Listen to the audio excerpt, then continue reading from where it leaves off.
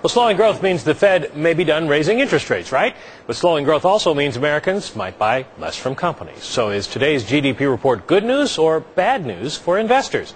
I'm joined by William Spiropoulos, President and CEO of CoreStates Capital Advisors. He comes to us from Philadelphia. Thank you very much for joining us today.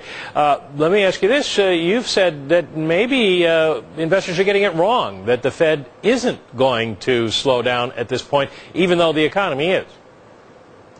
Well, I think, Mike, the one-and-done popular belief out there is absolutely wrong.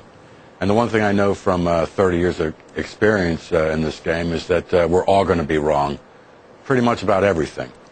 And if these markets end up looking a lot like the last time we had severe energy woes, rates will go harder and higher than anybody can possibly guess.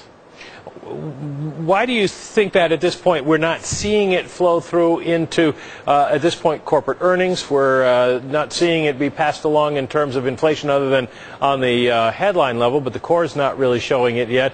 A lot of people much more sanguine than you are.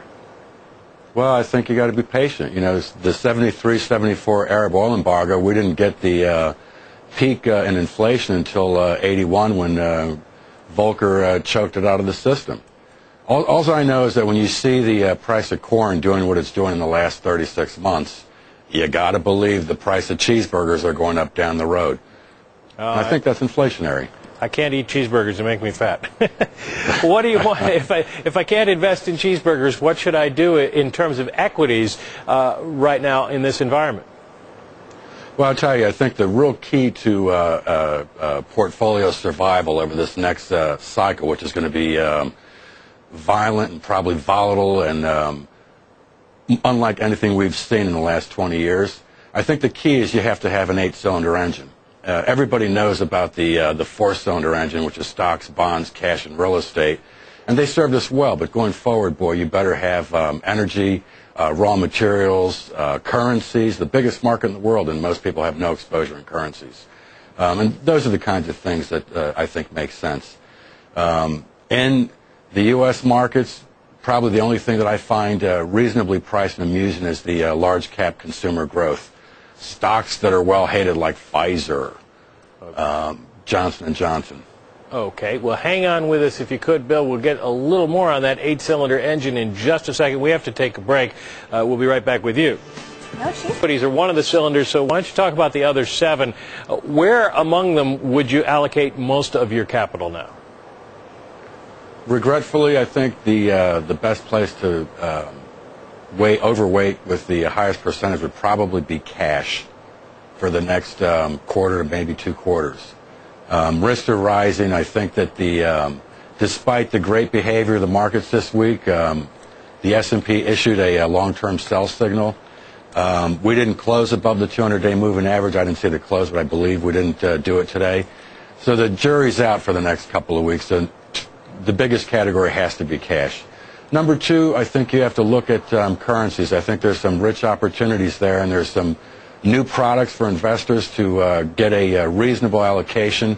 Ridex, for example, has a weakening dollar fund, where instead of doing crazy things, you can invest in something that looks like a mutual fund, and it will. And you're essentially selling short the dollar against 5 major currencies. And I think that down the road, that is a key theme, regretfully, that will be quite obvious to many. If you want to pick up another currency outside of, say, a fund that's focused on the dollar, which would you say has got the best chance of appreciation? Well, versus the dollar, I would probably buy the Euro ETF, which the Euro looks like it wants to break above the trading range it's been in for the last several months. Also, I think that you have to look at some of these new products out there where you can invest in these inverse funds, so that if you have a 30% long position in high-quality growth stocks, with a mere 12%, you can almost indemnify that entire position against risk with these S&P and Dow type of inverse funds, which didn't exist during the last major secular bear market. You mentioned just a minute ago energy. How do people get into energy? Well, unfortunately, I think that the energy problems are not going to go away. We got here. It took 30 years to get us here by being laissez-faire, to be very polite on camera. But America has many sins, all of us do, and it's not going to go away tomorrow. You can open the SRS. We've got 25 years worth of work to do.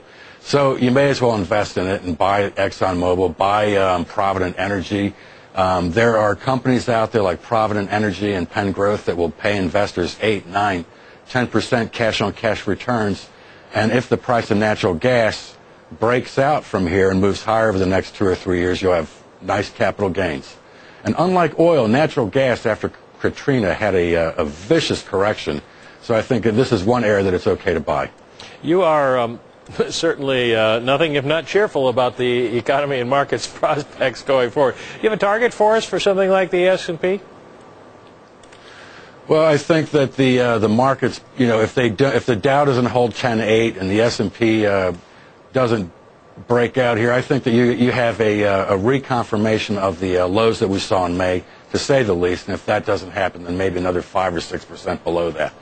And then geopolitical factors, energy supply comes into play.